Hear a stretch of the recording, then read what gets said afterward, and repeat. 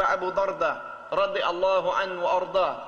Abu Darda said that the Prophet alayhi salatu wasalam told me that the most weighty thing, the heaviest thing that will go on your scale of deeds on the day of judgment is your good manners.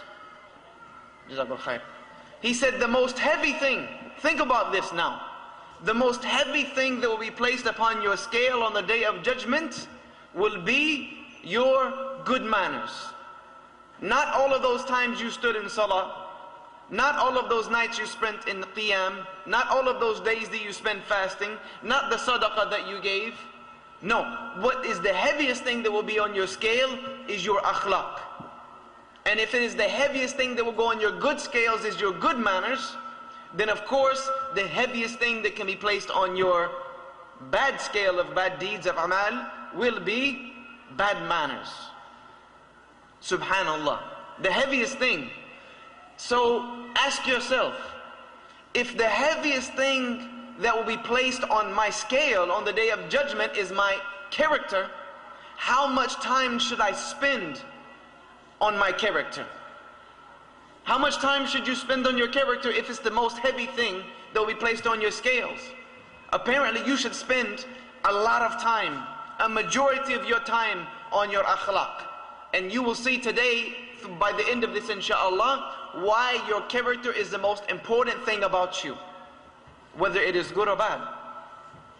Also, collected by Imam Bukhari in his Adab al-Murfad, and also collected by Imam Ahmad, Abu Hurairah radiallahu anhu says, I heard Abu al-Qasim sallallahu alayhi wasallam, the Prophet alayhi salatu wasalam, say, the best among you, khayrukum, the best among you are those who have the best manners.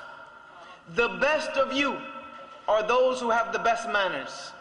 And whenever the Prophet alayhi salatu wasalam began something by saying khayrukum, the best of you, then it has strong importance.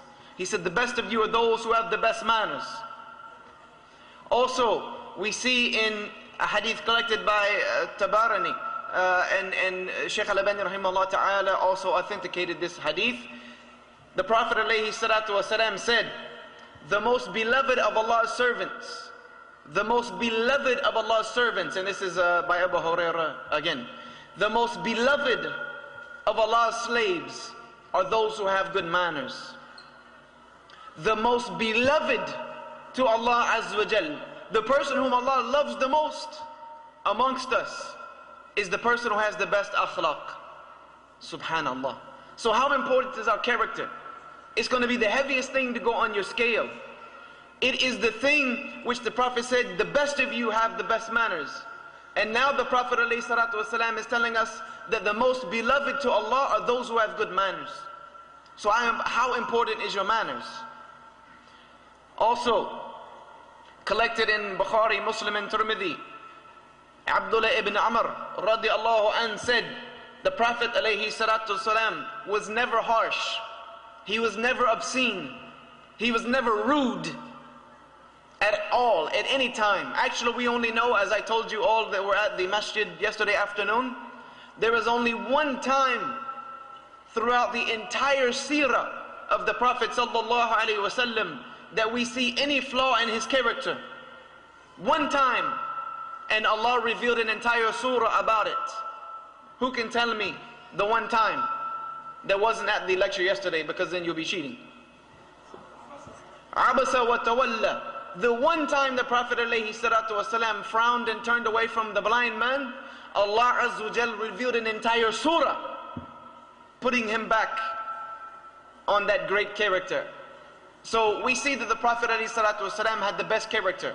And he used to say that the best of you are those who have best manners, as we see here. Also, collected by Bukhari, Abu Dawood and Al-Hakim, the Prophet ﷺ says, as narrated by Abu Hurairah, if one has good manners, if someone has good manners, they may obtain the same reward as someone who spends all night standing in salah, and someone who spends all day fasting for the sake of Allah. someone who has husnul khuluq, good manners, may receive the same reward as that person. So you may spend all night in salah, all day fasting, but someone who has good manners may receive the same reward as you. Subhanallah. Also, the Prophet ﷺ reported by Abu Hurairah radiallahu anh that the Prophet ﷺ was asked by Abu Hurairah, and this is one thing I love about Abu Hurairah radiallahu anh. He was someone who wanted to find the easy way to do good, and that is becoming of a Muslim. It is not becoming of a Muslim to always look for hardship. Wallahi, we are not looking for hardship. Is there anywhere in the Quran or the Sunnah you can find for me a dua that was taught to us to ask Allah, Ya Allah, give me hardship? Can you find it? No. Allah commends us, قُلْ رَبَّنَا أَتِينَا فِي الدُّنْيَا حَسَنَةً وَفِي الْآخِرَةِ حَسَنَةً وَقِنَا عَذَابَ النَّارِ. Oh Allah, give me the good of this life. So we don't want hardship, we want good. And if there is an easy way to do good, that is the way the believer looks for. Because this is something that has hikmah behind it, wisdom, finding the easy way to please Allah subhanahu wa ta'ala. So Abu Hurairah radiallahu anh, he asked our Rasul sallallahu alayhi wa sallam, what will take me to Jannah the quickest? What is the fastest way for me to get to Jannah? Because if there's a quick way to get there, Abu Hurairah wanted to go that way. And wallahi, if there's a quick way to get there, all of us should want to go down that path.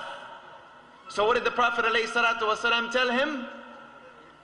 He told him the quickest way to go to Jannah and what will take you to Jannah the fastest is taqwa wa husnul khuluq.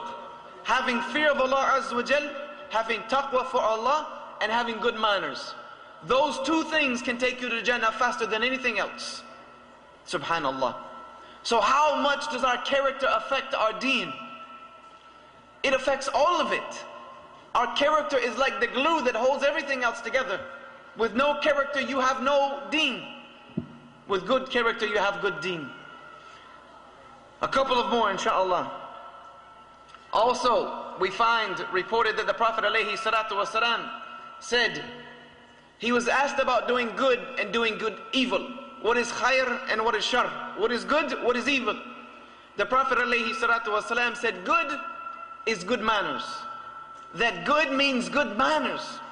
So when Allah refers to good, He was referring to good manners, goodness. And when He said evil, shar, is that which you do, which you would not want anyone to know about it. Something that you do, that you would not like it if other people knew about it, that is evil. And good is good manners. Subhanallah.